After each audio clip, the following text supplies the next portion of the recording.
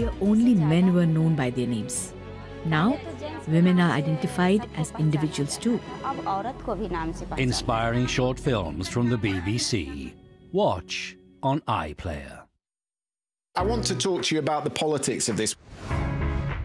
Did she not think she was going to get that question?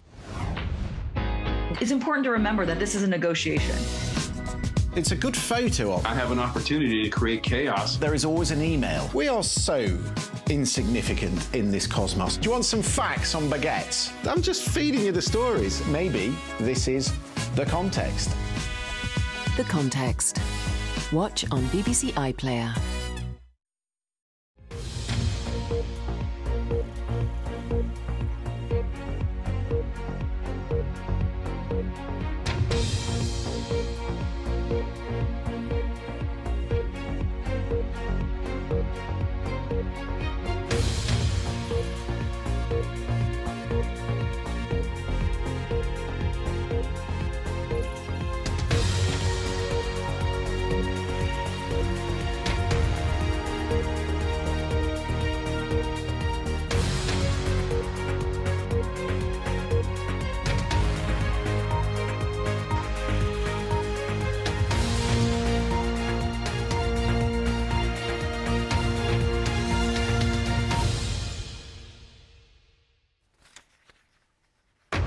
Live from London, this is BBC News.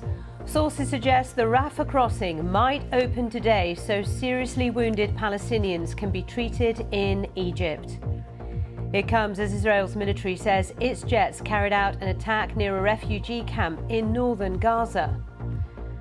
Ukrainian children forced to leave their homes near the front line begin to arrive in safer parts of the country.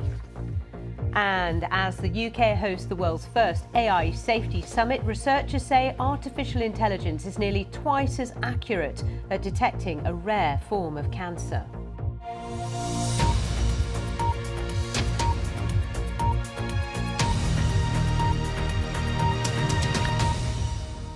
Hello and a very warm welcome. I'm Sally Bundock.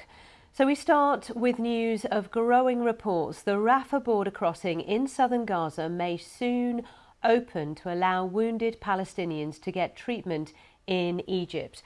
The UK's Foreign Office says the reports are credible and had informed the estimated 200 Britons who are trapped in Gaza. The US State Department says real progress had also